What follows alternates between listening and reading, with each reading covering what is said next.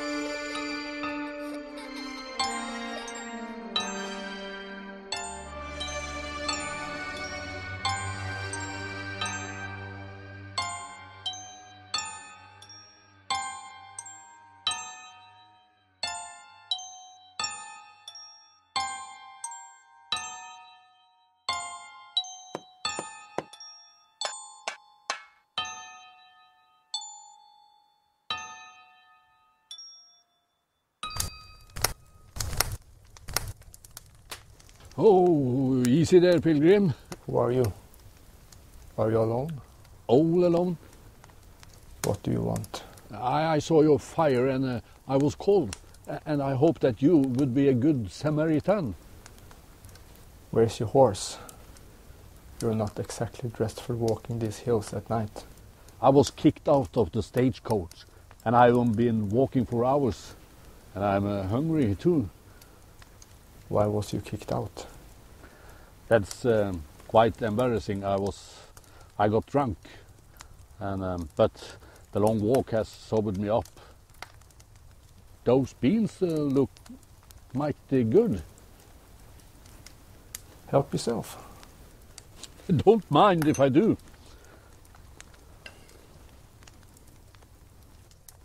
What about her? She hasn't eaten for days.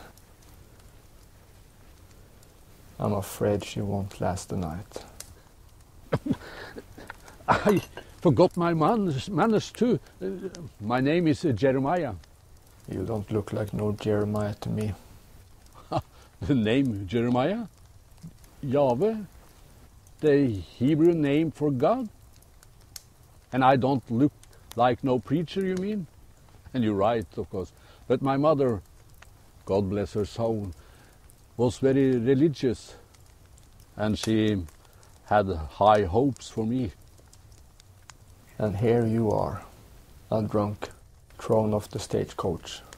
Jeremiah Caleb at your service, traveling salesman, and not very successful either, I'm afraid. Where is her mother, your wife? You talk a lot. Sorry, habit of the trade. She needs medicine. And the only thing I have of value is this fine watch. I will trade it or sell it for some medicine in town tomorrow. Her mother, my wife,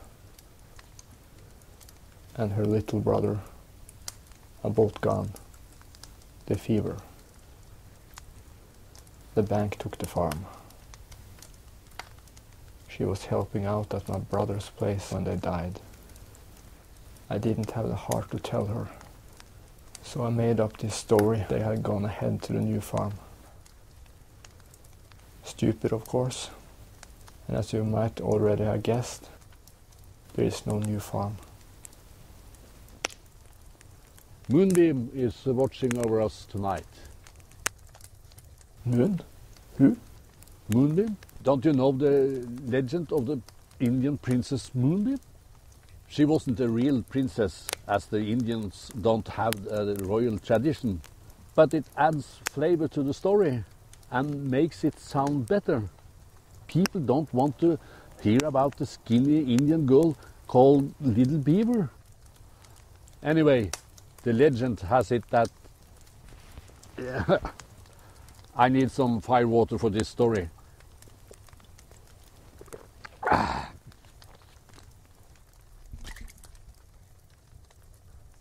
These hills are haunted, you know, by the mighty medicine man Shalako. That's bad medicine. Just what it is, bad medicine. Anyway, the legend has it that he was corrupted by the power he gained in the great hunger that struck during the coldest winter in man's memory. He told the tribe that virgins had to be sacrificed to please the gods. He himself would deliver them. And what he did to them, you can only imagine. The hunger situation didn't get any better, and he kept claiming the tribe's virgins until there was none left, except the chief's daughter, Moonbeam. She brings a knife to kill the medicine man, and she cuts out his eyes, so he, according to the Indian mythology, is destined to forever walk between the winds. So whenever somebody wakes up blind after drinking some bad firewater, they say that Shalako has taken their eyes. Daddy, Daddy, Daddy. Wake up, Daddy.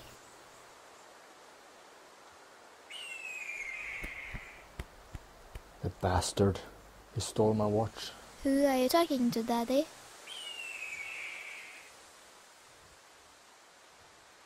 The fever. It's gone.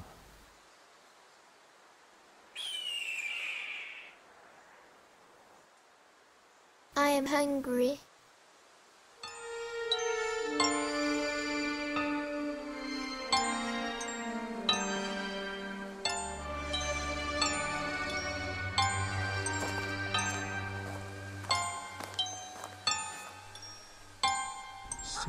Feet 6 inches long.